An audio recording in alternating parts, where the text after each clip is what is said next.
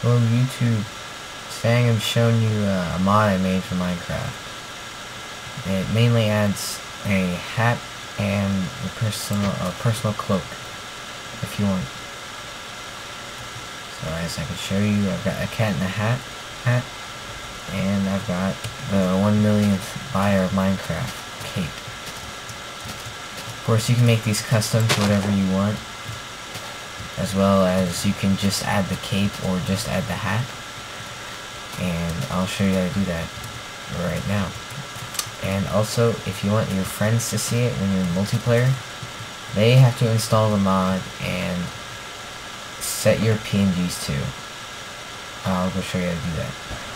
Alright, so this part is about how to set up the texture files for your hat or cloak.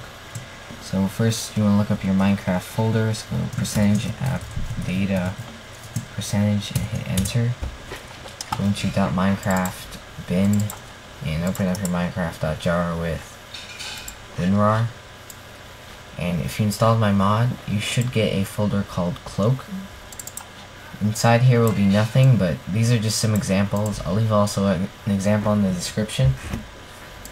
And say, if you want a cloak, you type in your username in exact letters and caps -cloak with a capital C. If you want a top hat, you do the same thing but /Tophat.png. And as you can see, this is my cloak and my hat. And if you want other people's cloak to render, you put in their username -cloak or this. And if they want to see your cape, you'd send them these exact files and they'd see whatever you see. So, and that's basically how you would install it.